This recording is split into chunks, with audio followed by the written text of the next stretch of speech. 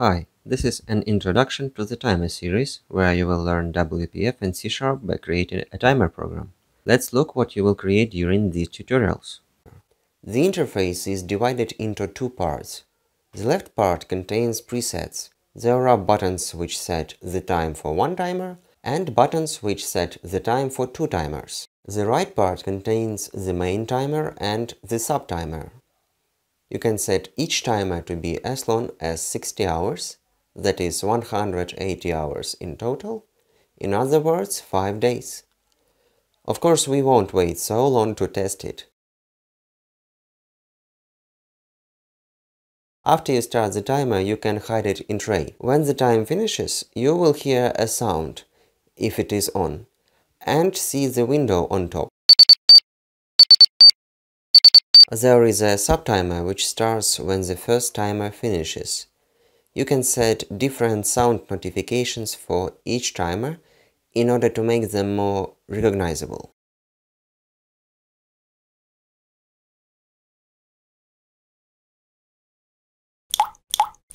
You heard the first timer, but we still have the subtimer working. These are actually your system sounds, so if those are disabled, you won't hear them except for sound 1, which is played by your hardware. That means you still can hear some sounds, even if your PC doesn't have loudspeakers plugged in. You can disable the subtimer if it is not working yet.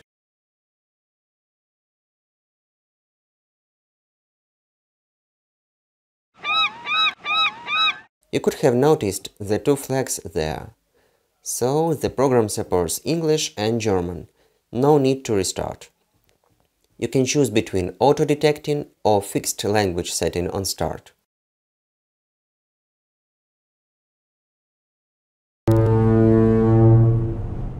The timer window shows on top if neither the main nor the subtimer is working.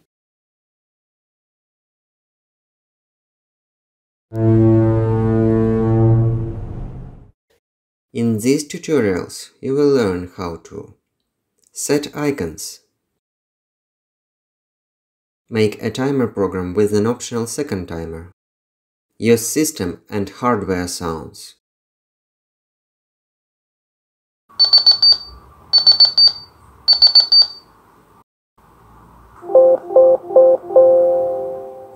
generate and use license keys and hashing for software protection, make your program multilingual, for example English and German, automatically detect the language, use third-party controls, use tray,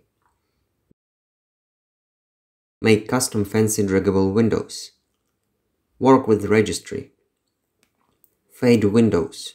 There are going to be approximately 7 or 8 tutorials. I hope to see you in part 1. Subscribe not to miss that.